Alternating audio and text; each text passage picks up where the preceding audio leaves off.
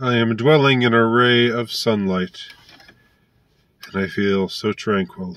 No, actually, I don't. I just feel kind of a little warm. But I wanted to talk about something that actually has nothing to do with tranquility, but it does have to do with heat, in a sense. I have to say, and I think I admitted this yesterday when I did my video about the Rittenhouse verdict. I have to say that I didn't follow the case as it was going on blow by blow. I mean, I would hear things here and there. I would see, that the prosecutor was doing outrageous things, and that the judge was getting angry with the prosecutor and lashing out at him, letting him have it, and all this kind of stuff was going on. And I was hearing things about the men who were killed by Rittenhouse, I mean, I'm not saying just go on a vigilante rampage and shoot a bunch of people, but if you were to choose to do so, and you took out those people, and I'm not saying that's what he did either. I'm not saying that at all. I believe he was put in a situation where he had to defend himself, but man, the kind of scum and lowlife who were out there on that day, fomenting chaos, helping to burn down the city of Kenosha, taking advantage of this situation where there was another confrontation between a police shooting where, as far as I understand it,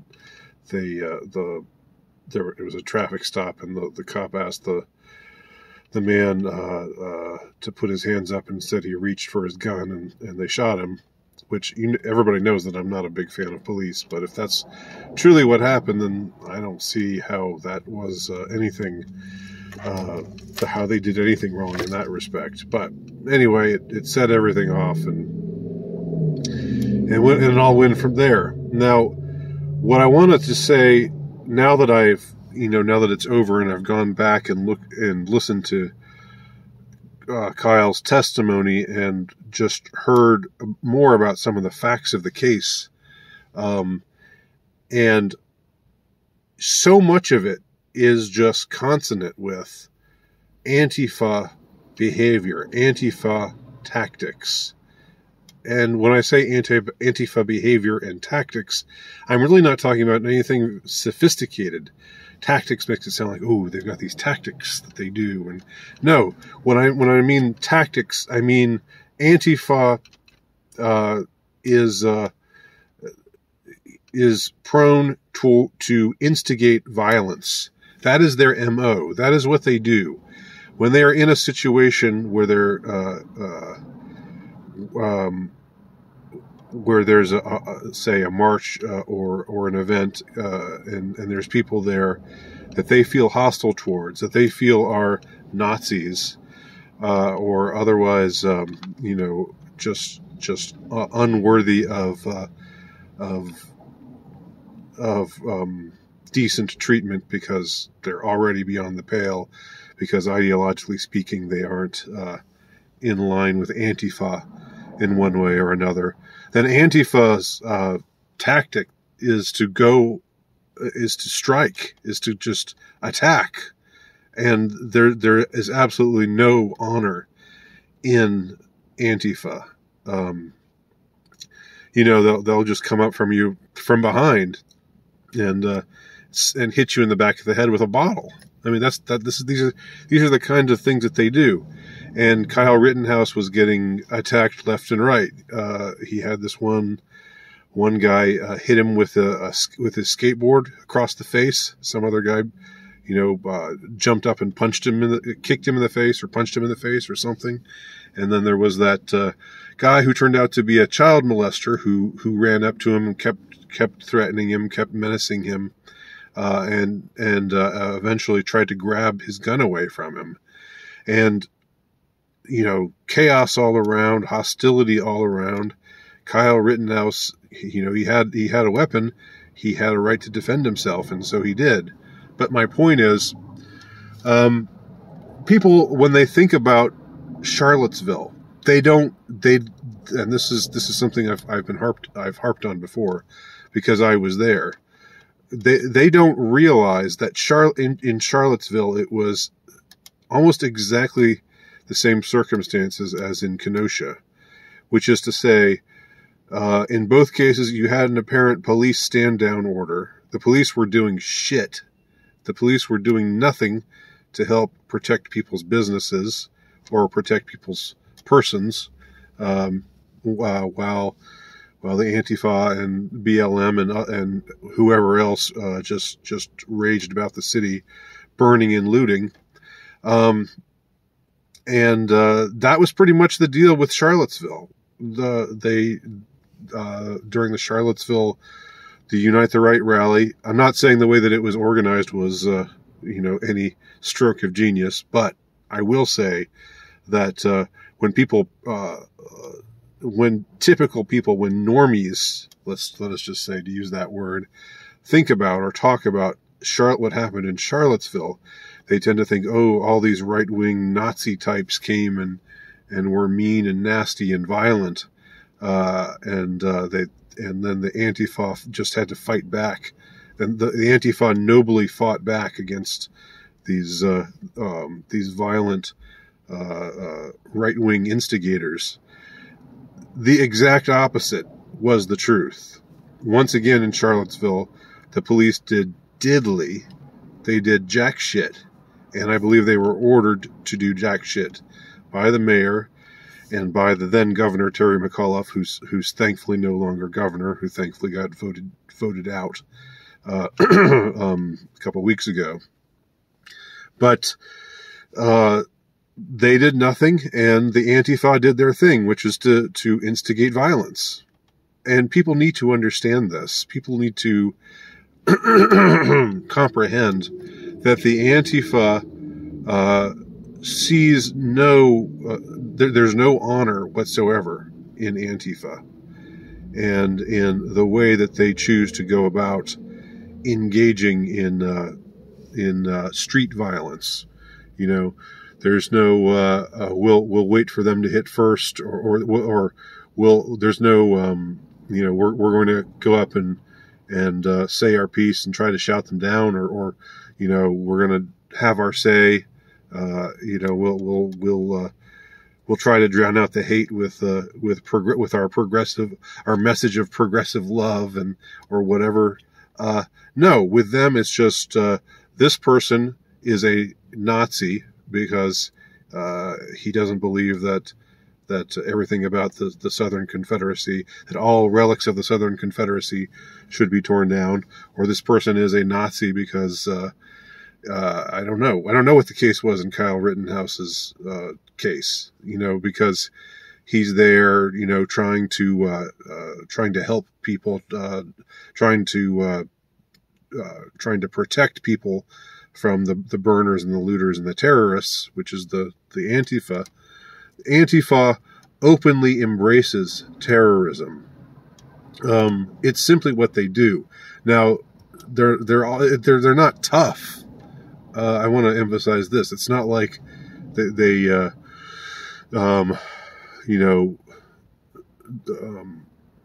because again, there's no honor to it. It's like they get in a situation where they vastly outnumber the enemy and then surround him, and then when superior force shows itself, they scatter and flee. But their whole MO is just to try to hurt as many of their enemy as they are able to hurt, if not kill. And at least those three people, tried either to very badly hurt Kyle Rittenhouse or to kill him. One had a gun pointed at him, and Kyle didn't shoot back until this guy pointed a gun at him, and at that point, it was whoever was going to draw first, and thankfully it was Rittenhouse who drew first. But when you pay attention to the testimony, when you pay attention to all of the stuff that went on in Kenosha on that fateful evening, it shows there's just this this similarity of this tactical similarity. And I even hesitate to call it tactical, because what's really the tactic of it? That's giving it too much credit. You know, if your whole thing is, we're just going to get a whole bunch of us, we're going to put masks over our faces so that we can't be recognized. We're going to light, you know, Molotov cocktails, or we're going to fill cups full of cement, or whatever. We're going to, you know, come with our makeshift weapons, which are designed to hurt people, and we're gonna attack this group of people and try to inflict as much damage as possible on them. That's Antifa, okay? And the people that Kyle Rittenhouse killed, none of them were black, right? They were all white Antifa. The two that he killed and the one that he, I guess, maimed, they were white Antifa. Antifa is mostly white. No, I'm not exonerating, you know, bad behavior by blacks in situations like this, but I am saying it's very interesting that Rittenhouse gets, you know, they tried to smear him as a racist, or as a member of a white supremacist group or something like that, when all the only people who killed were white people. No, I guess one of them was Jewish. He killed a Jewish child molester.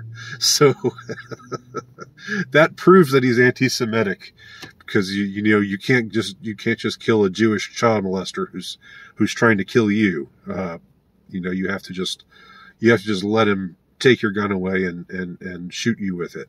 Otherwise you're anti-Semitic. I mean, the kind of things, the kind of nonsense that they try to get us to believe is just extraordinary. But thank God justice prevailed, and thank God they found him not guilty, in spite of everything, in spite of the lying media, you know, in spite of the part of the lying media actually trying to reach the jurors and trying to intimidate the jurors, which came out the other day, which got MSNBC barred from the courtroom. All these highly unethical things. The people on the left generally today don't seem to think that anything is unethical if it's in the service of fighting against quote unquote racists, or quote unquote fascists, or quote unquote Nazis, which I see no evidence that Kyle Rittenhouse was any of those. But it didn't matter. They branded him one, and therefore he was one. And therefore it was open season on him in the media. It was open season on him by all the powerful and influential politicians. And he's just this pudgy 17-year-old, you know, puppy dog faced kid, you know. I don't know. Maybe it was not the best judgment to go to Kenosha to try to help out the way that he did. But I think he did it out of a sense of idealism, out of a notion that you know, this is his hometown in some way or other, and he was wanting, or he has some connection to it. His family, a lot of his family lived there, and he wanted to help people.